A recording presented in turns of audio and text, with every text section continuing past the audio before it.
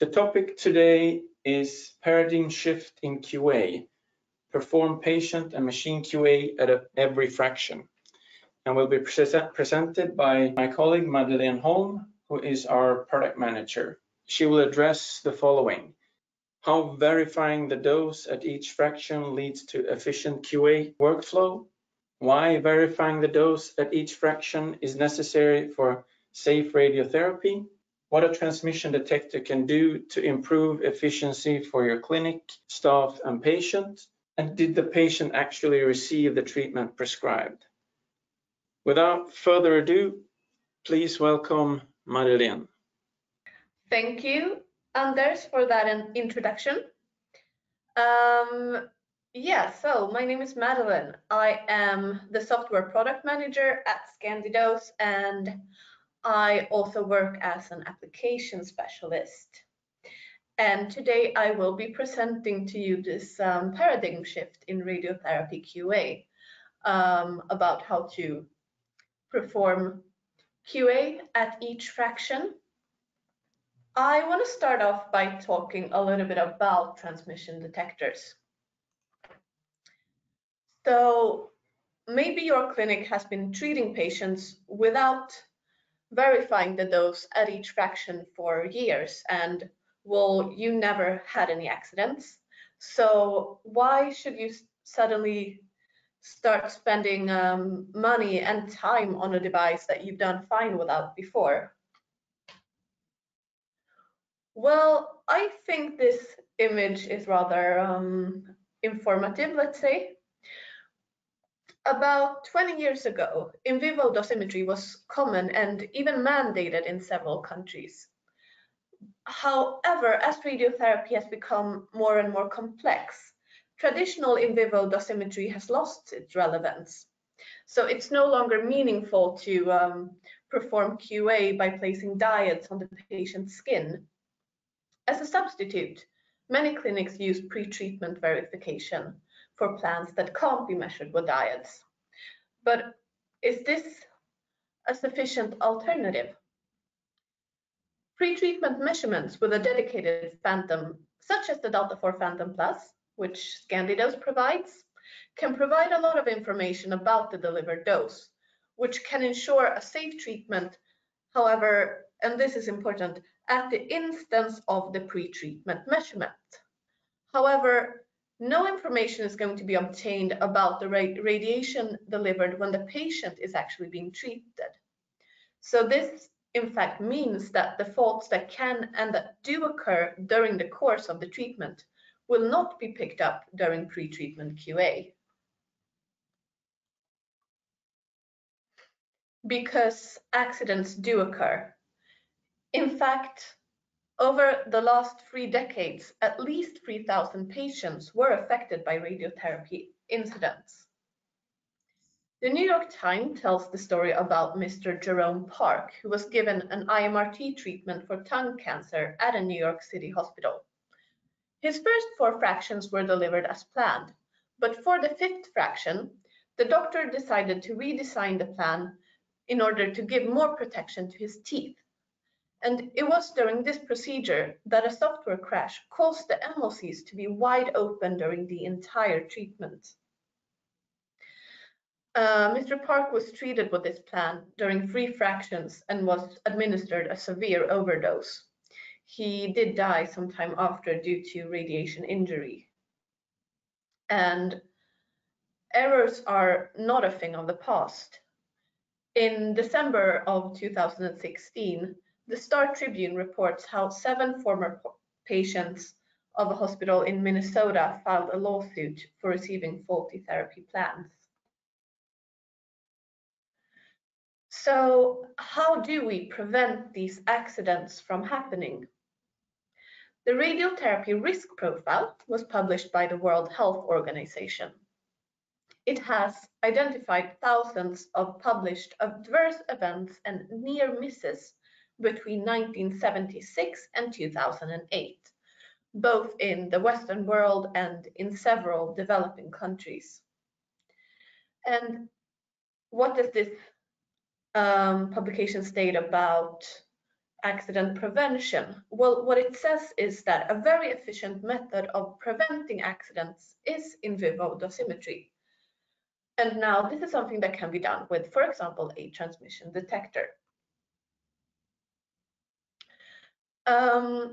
This is the manual for ACRO accreditation from the American College of Radiation.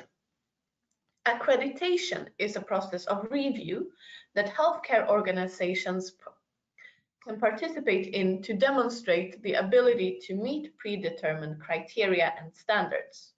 So this is basically a manual for how to perform safe radiotherapy.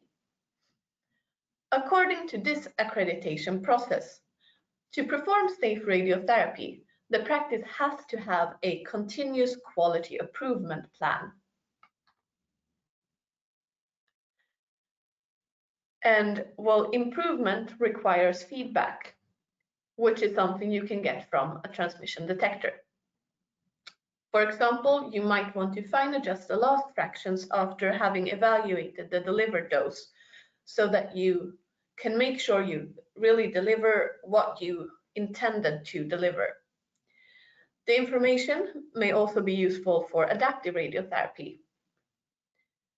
Moreover, the information for the individual patient can be very valuable feedback for the overall performance of your radiotherapy department.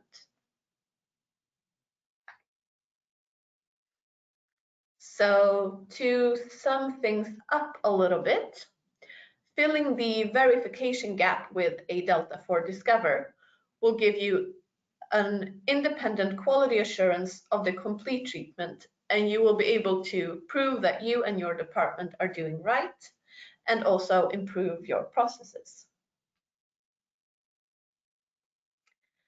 So now I also want to speak about the Delta4 Discover, which is our transmission detector. What do you get with the Delta4 Discover? Well, you get an independent, unobstructed quality assurance of the complete treatment. What I want you to focus on here are the words independent. The Delta4 Discover is completely independent from the accelerator. The hardware and software are separate from the hardware and software of the linear accelerator, and it is also not based on any log files from the Clinac system.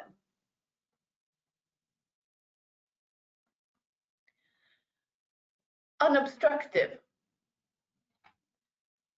The Delta4 Discover builds only 6 millimeters from the guidance pin, and it is clear from the anti-collision zone or the laser guard zone of the Clinac. The detector can be easily slid out to view the light field from the Clinac on the patient. It is made of carbon fiber, which means that we can make it very thin. Making the Discover very thin means that the beam attenuation that it will provide is minimal. And the same goes for the increased skin dose to the patient. Another advantage of the detector being this thin is that it reduces the consequences of any mistakes made in the handling of the device. So let's say you're using a device, a transmission detector that attenuates 5 or maybe even 10% of the beam. If you would neglect to attach this device to the Clinac when including it in the treatment plan, or vice versa, attaching it to the Clinac but not including it in the treatment plan, that would result in severe over or underdoses to the patient. But having a device that's this thin will never introduce such a risk in your clinic. The system also does not reduce the clearance between the accelerator and the patient. It has minimal influence on the beam from the Clinac, which means you do not have to recommission your Clinac to be able to use it with the Delta4 Discover. An introduction of a simple tray factor is all you need before you can implement the Discover in your clinical workflow.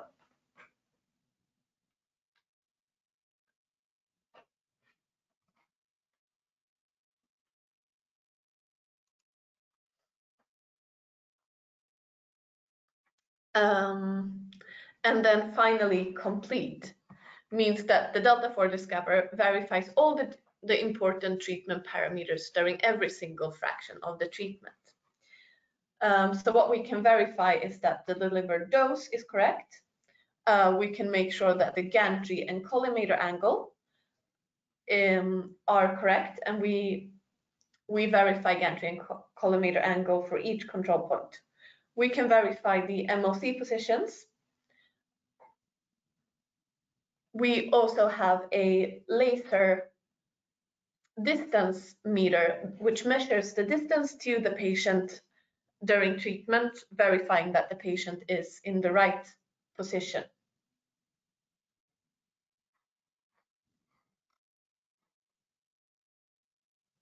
Finally, I want to talk a little bit about workflow with the Delta4 Discover. So when you're working with the Delta4 Discover, you have sort of two options.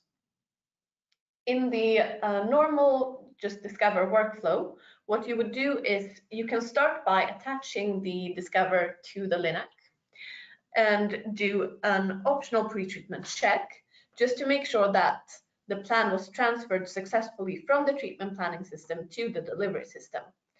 You can then go ahead and deliver the treatment to the patient while the Discover measures the machine parameters such as MOC position, gantry and collimator angle, delivered monitor units versus gantry angle and patient position throughout the treatment.